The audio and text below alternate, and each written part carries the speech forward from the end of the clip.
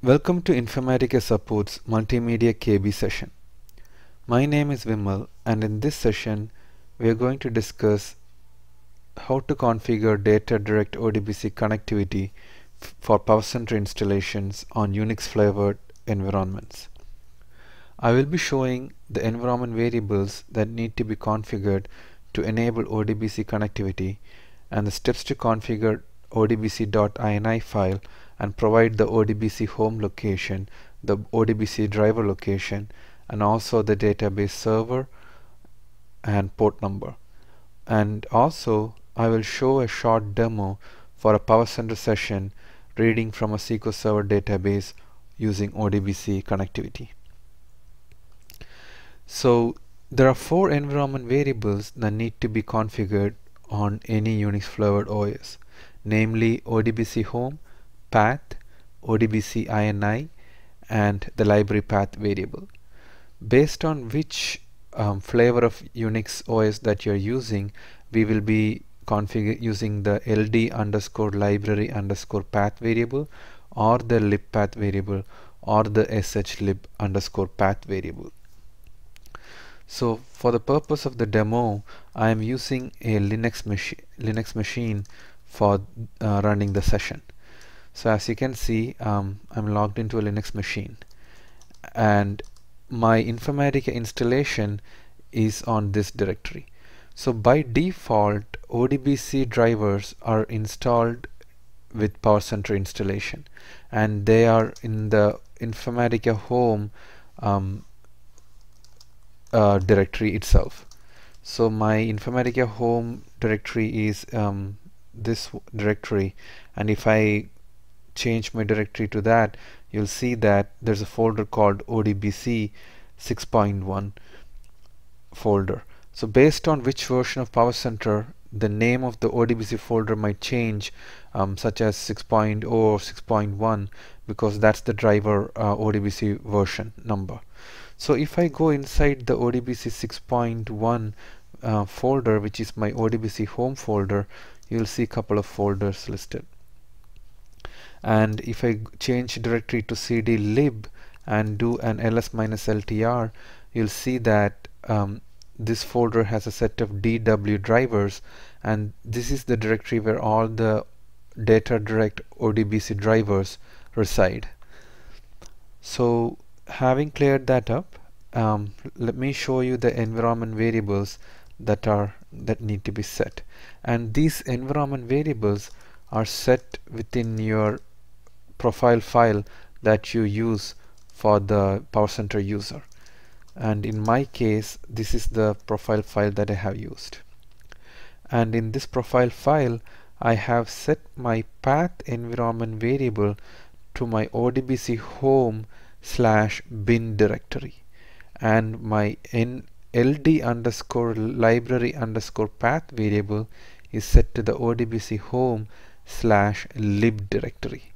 And I have also set the ODBC home and ODBC INI environment variables in this file itself.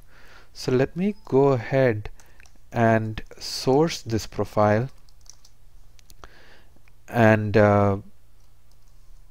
so that these environment variables are sourced. Sorry about that.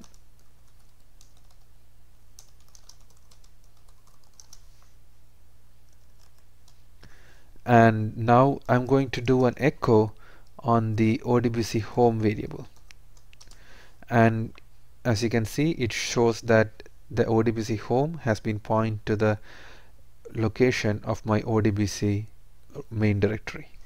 And if I do an echo on my ODBC INI variable, it will be pointing to the location where my odbc.ini file resides. And if I do an echo on my ld_library path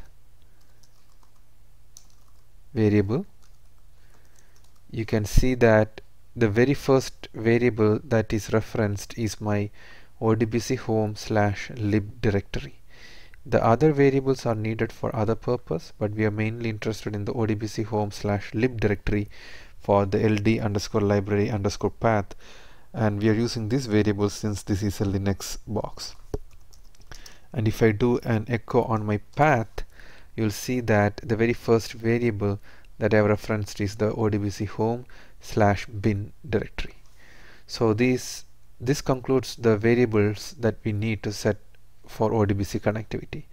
So now let me show you how to configure the ODBC INI file.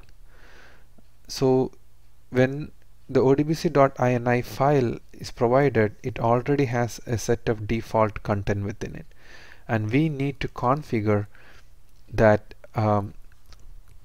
INI file for our usage. So as you can see, there's a ODBC DSN called ODBC within square brackets, and within this DSN there's a parameter called install dir. So the install dir parameter points to the location of my ODBC home, and basically the ODBC home and the install dir parameters are pointing to the same location. And there are, you'll see, as you can see, there are lots of DSNs in this .ini file, and each DSN is pointing to each ODBC connectivity to separate databases. For the purpose of this demo, I'm reading from a SQL Server database, and let me show you how I have configured this DSN. So as you can see, the name that I have provided for this DSN is SQL Server, which is an arbitrary name, and there's a parameter called driver here.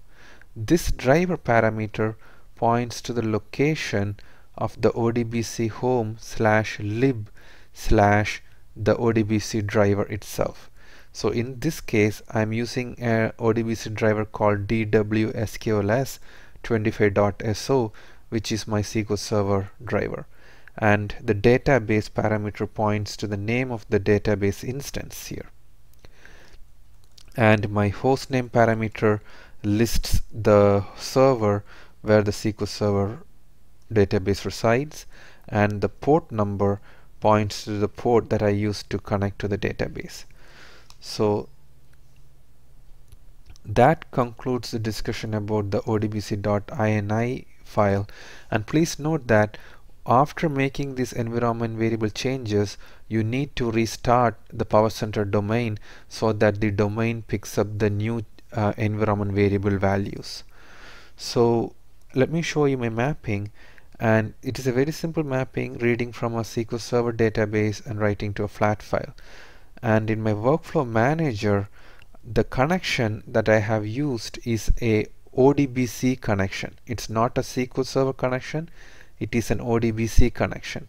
So as you can see, I have used a connection of type ODBC, and the connect string that I provide in my relational connection here points to the same SQL to the same DSN that I have provided in my odbc.ini file. So if you remember, in my odbc.ini file, the name that I gave for the DSN is SQL Server, and that is the same name that I need to provide for my connect string here. And after this configuration, I'm running the session, and the session is currently running. This is the workflow that I have for the session reading from SQL Server, and as you can see, it has succeeded. So that brings the demo to conclusion, and if you need to refer any documentation, you can always log into the Informatica portal and refer to the knowledge base article number 14684, which is basically provides the steps to configure ODBC connectivity. Or you can open any PowerCenter client such as Designer, click on the Help tab, and in the Contents tab refer to the Administrator Guide and refer to the subchapter called Connecting to Databases in PowerCenter from UNIX. So I hope this demo was useful, and we would love to hear back from you with any suggestions and inputs. Thank you very much for your time.